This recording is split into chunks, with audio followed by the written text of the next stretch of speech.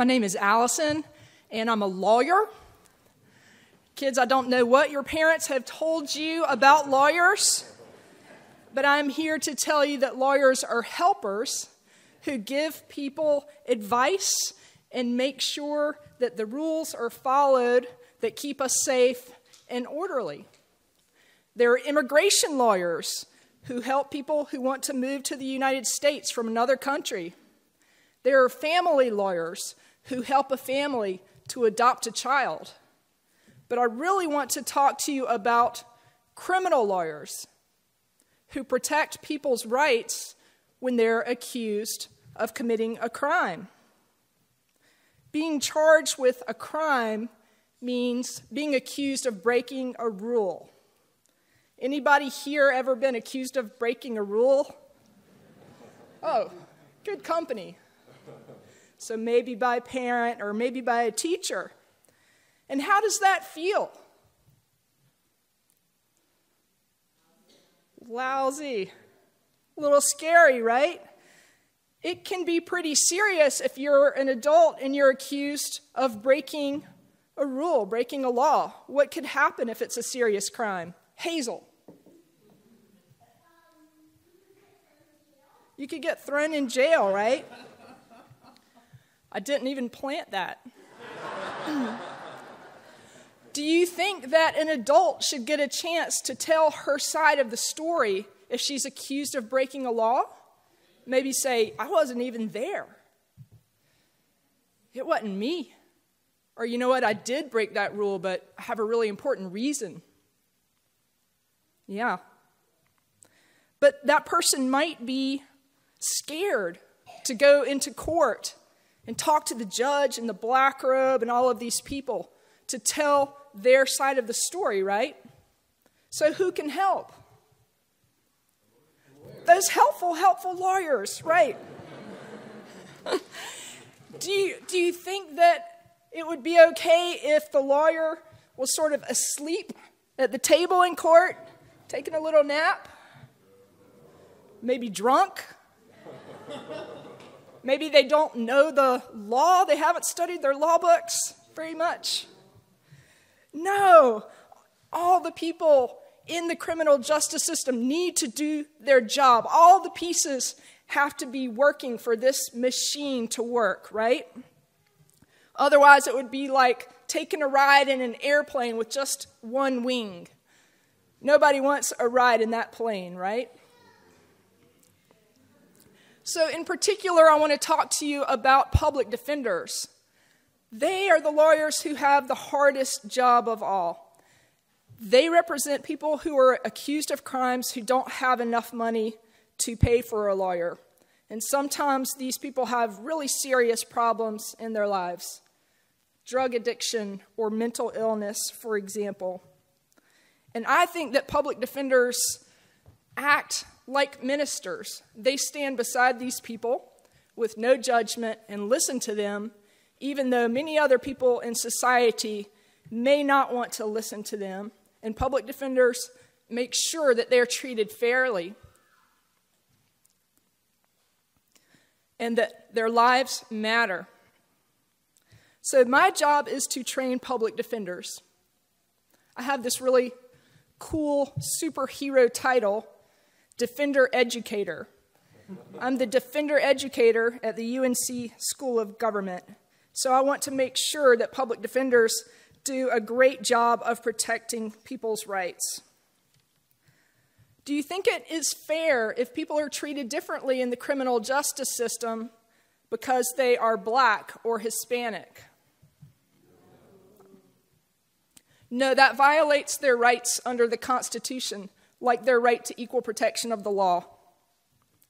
But studies show that people are being treated differently. For example, black people are more likely to be stopped by a police officer than white people when they're driving their car, even though the white person has committed the same offense. Black people and white people use drugs at the same rate, but black people are more likely to be arrested and convicted of a drug crime.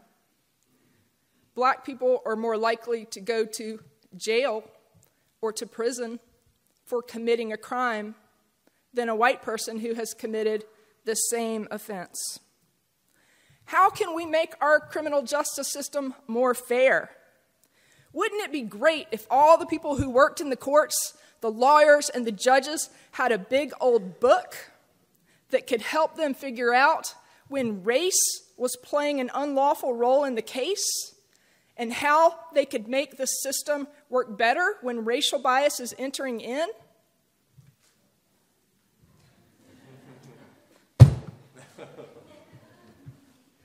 We wrote the book, Raising Issues of Race in North Carolina Criminal Cases. It goes through all of the stages of a criminal case to help the lawyers and the judges protect people's right to a fair trial. We just finished this a few months ago. Now every public defender's office in the state has a copy of it.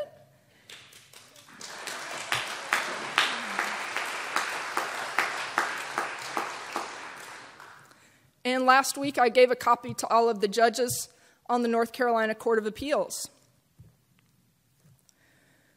This is the first legal reference of its kind in the nation.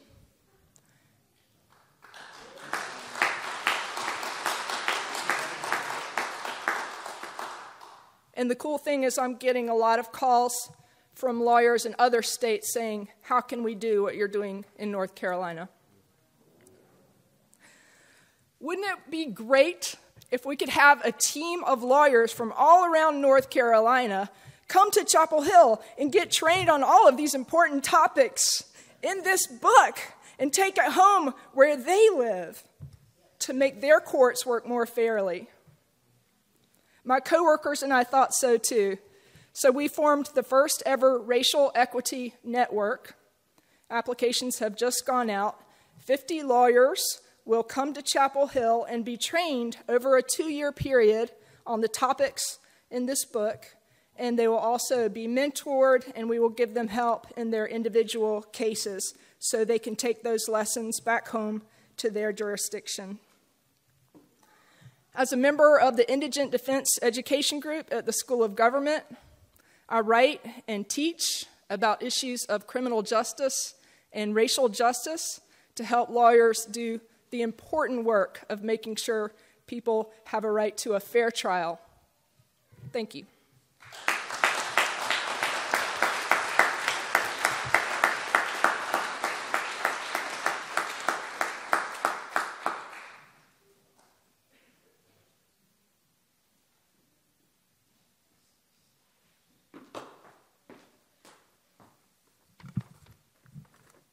Hi. I'm Emma Friedman.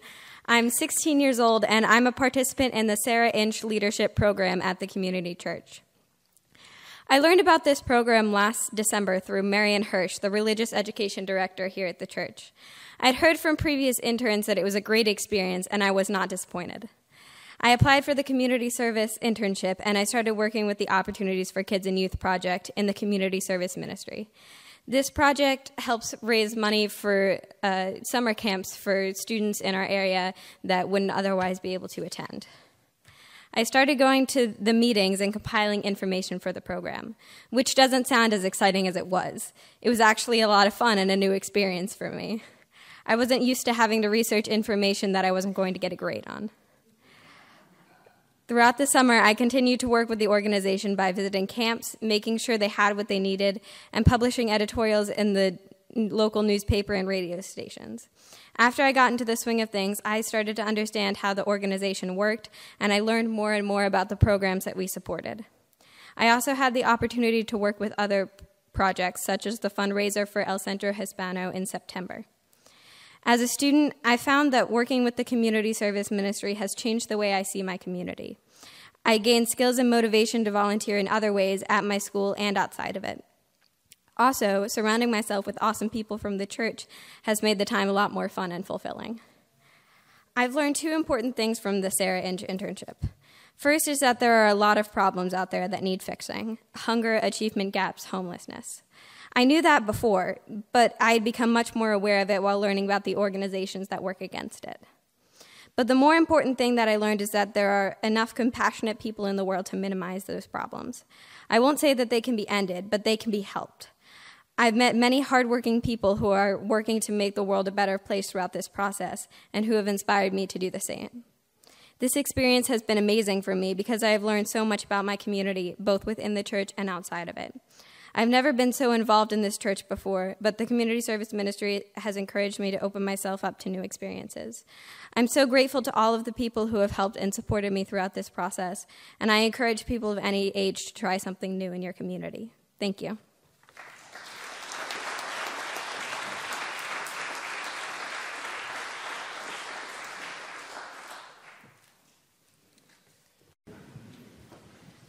Good morning. So I am a social worker. Are there any other social workers here today? Raise your hand. Woohoo! Yes, we are a proud bunch as Unitarian-Universalists. So I just want to say that we have a really cool profession, and I think all the kids should consider it, because we get to spend our days making the world a better place, which is pretty cool. So my dream is that one day all babies in North Carolina and in the U.S. will be born strong and well to families who are ready to love and care for them, who live in communities that support them and provide them with a safe and healthy environment where they can all grow and flourish. My dream in the short version is that I want reproductive justice for everyone. Unfortunately, we have a long way to go to get to that dream. Well, the U.S. has a lot of resources, and we spend more money on healthcare than any country on the planet. We rank 28th in the world for the high rates of infants who do not survive to celebrate their first birthday. And while North Carolina has improved, we still rank 40th in the United States for our high rates of infant mortality. But what keeps me up at night is the fact that African American and American Indian babies have a 2.5 times greater risk of not celebrating their first birthday than white babies. And even worse, that gap is getting bigger in North Carolina. It has grown over the past 5 years. So why does this happen, and what can we do about it? Well, it is really complicated. First, well, it's hard to talk about. There's no question that racism is part of the problem. We know that African American women with college degrees still have a higher risk of having their baby born sick than a white woman who didn't even graduate from high school. The impact of the stress of living with racism is starting to be understood on health, and babies tend to be our most sensitive indicator. Poverty is also a problem. There have been some really interesting studies done in cities across the country that suggest that a person's zip code is more predictive of their life expectancy than their genetic code. So people who live in more affluent neighborhoods may live 15 to 20 years longer than people who live in poor neighborhoods just a few miles down the road from them. We know that one of the legacies of racism is poverty, fewer job opportunities, inadequately funded schools, and less access to health care. And we also know that dads are really important, right? Kids, dads are really important. However, in a culture that puts a lot of black men in prison, there are fewer dads around in some communities, and their children and families miss out on all that they have to offer. So what are we doing about it? Well, in my job, I've been working hard to get people to think differently about how to improve birth outcomes. So first, with some really cool women, we have from across 9 southern states, we have formed a coalition called Every Woman Southeast, where we are able to talk about the reality of women's lives in the South and have conversations about equity, feminism, poverty, and what we can do about it. It's really fun. You should come. In North Carolina, after about 4 years of work, my colleagues and I have worked with over 150 people from across the state to create one of the most innovative perinatal health strategic plans in the country. Like the coolest plan in the whole United States of America.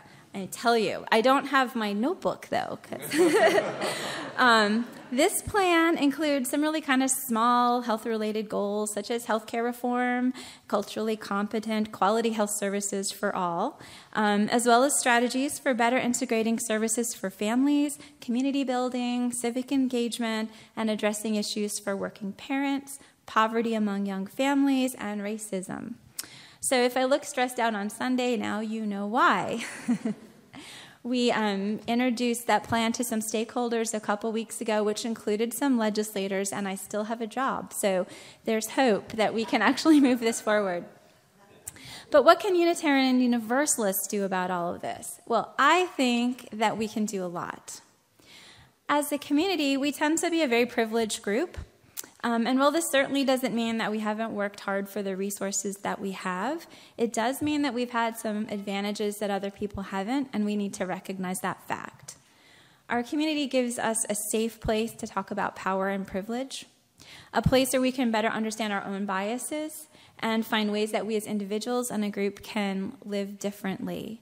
And when we can do that differently as a community, then we set a model for other communities and other groups to follow. We also have a chance to use our collective voices to work for change. So in my job, I am a state employee, dun, dun, dun, which means that I have to walk a careful line with what I say on the job and in my email. However, I can put on my yellow shirt and come out with my faith community and stand on the side of love and yell and scream all I want to. And that is really, really important. Yes. UUs also have a strong commitment to reproductive justice. Have any of you ever been on the UU Association's website and looked up the section on reproductive justice? Yes, it's really amazing. And I would love to see more of us in our church talking about what it means and how we can be more active in this arena. So personally, I believe that being part of this community is one thing that gives me the courage and energy that I need to keep working toward my dream, and I am thankful for all of you.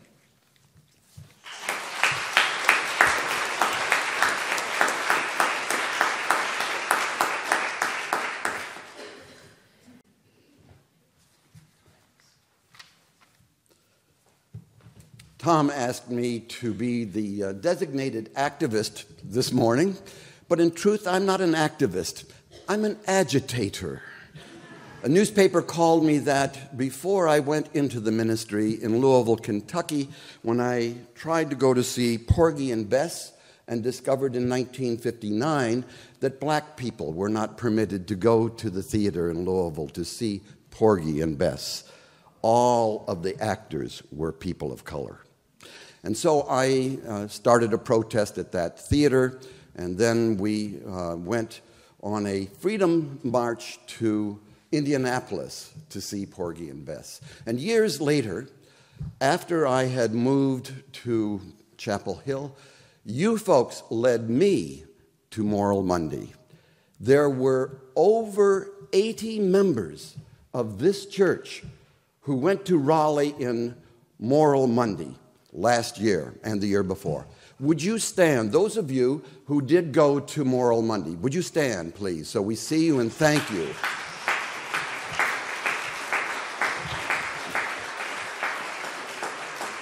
Those are our people. And 21 people got arrested there before I did. So I'm a follower, not a leader. But when I was a child, I grew up in a Unitarian-Universalist, white supremacist church. So when I told you about my wife in Starkville, Mississippi, I don't want to have you continue this dumb thing that sometimes Unitarian Universalists do in feeling superior to our Baptist cousins. When I was a child in Louisville, Kentucky, black people were not permitted to come to the church. So my dad, who was the minister, assigned my mother to stand by the front door. And when a black person might come in, she would go with that person to sit in the congregation through the entire service so no one would approach her. and nobody messed with my mother. That's where my, not so much activism, that was my ministry, was activism, but my agitation was somewhere else. And it did get me to Moral Monday along with a whole lot of you, and it got me arrested with the others of the Tillis 14 when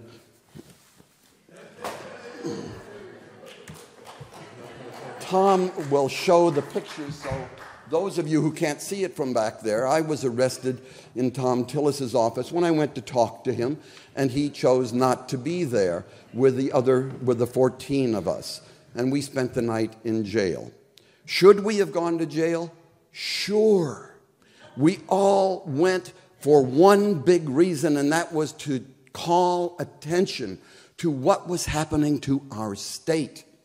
And sometimes the only way, and I'm saying this especially to the kids, sometimes the only way you can speak to people is to stand up and do something that gets you in trouble. So be careful. Don't get in trouble when you are not really saying something important. But when you have to, it's okay. On Moral Monday, we went there to say, we don't like what's happening to our elderly. We don't like what's happening to our schools. Our teachers are being robbed. We don't like what's happening to our women who are not being able to make choices about their reproduction, their reproductive health. We don't like what's happening to black citizens who are being gerrymandered. You know, the Democrats did it too.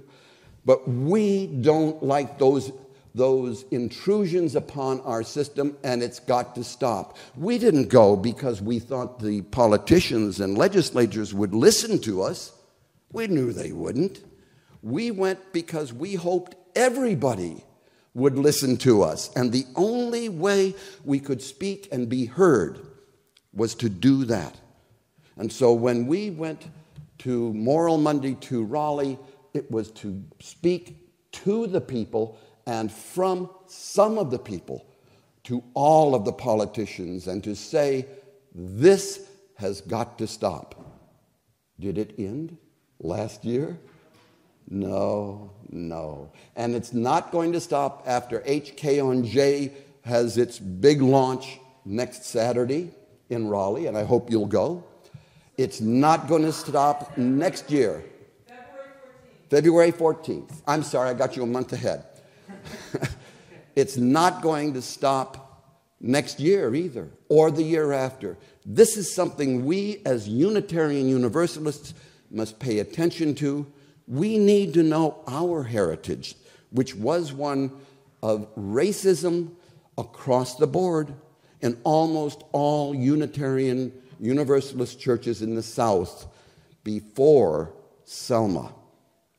And when I went to Selma, I went to speak to the president of my church, 1965, and I told him I'm going.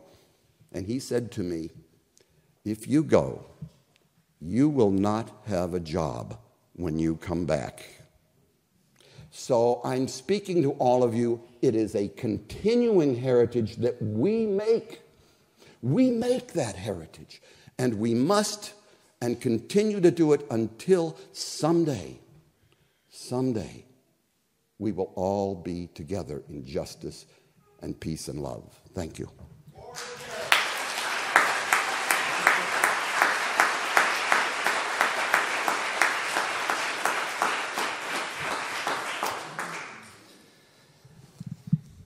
Let's sing again. Our next tune comes out of your Teal hymnal.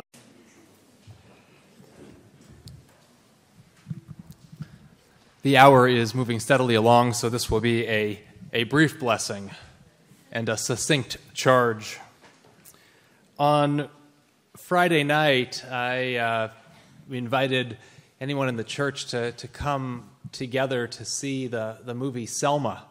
And somewhere almost nearly 100 members of our church came to see it. So we had a quarter of our members came together to see Selma together. It was an invitation, and we showed up. We were that theater. And in the movie, it was so good to see that with friends, to see with elders who had lived through that period in our history, along with our middle school youth who hadn't even yet learned about this in their American history class altogether. And there's this moment in the movie when King issues a call to Selma, calling on people and especially clergy of all faiths, of all races and all faiths, to come down to join the protests in Selma. And we see in the movie, a Greek Orthodox priest and a Jewish rabbi and a Catholic nun and lots of student activists come down and answer that call. And history tells us that UU ministers, like Dick Weston here, answered the call in greater numbers than clergy of any other mostly white denomination. And the movie shows us how Reverend James Reeb answered the call, and layperson Viola Liuzzo answered that call. And this morning we've heard from members of our church who show up at their place of employment and do that work of helping our justice system to become more just and to help our healthcare system work better so that children have better and healthier lives. We've heard about our youth who show up to come into the community and do work of making a difference. And we've heard about our agitators who show up when there is a need to speak truth and demand that they be heard. And so my charge to us today is, in the days and weeks and months and years ahead, for us to answer the call as well, to show up when there's an invitation to show up when our voices are needed. There's an old joke that I half like and half don't. It's actually a true story about protests that went on for a long, long time. I think it was a war protest, and there was an Episcopalian priest who was there at the protest, on and on. And there, every single week, it was the Unitarian-Universalists in their yellow shirts who showed up time and time again, could always be depended on. And the priest once said, "God bless the Unitarians. They're not sure why they always show up, but they always show up." And I half like the joke because half of it is true. The fact is that we do. We're the people who show up. And the other half, the half that I don't like, is because we know why we show up. We know where we show up. He doesn't think we know, but we do. But my charge to all of us today is to be the people who show up. That is my charge and our blessing to us today.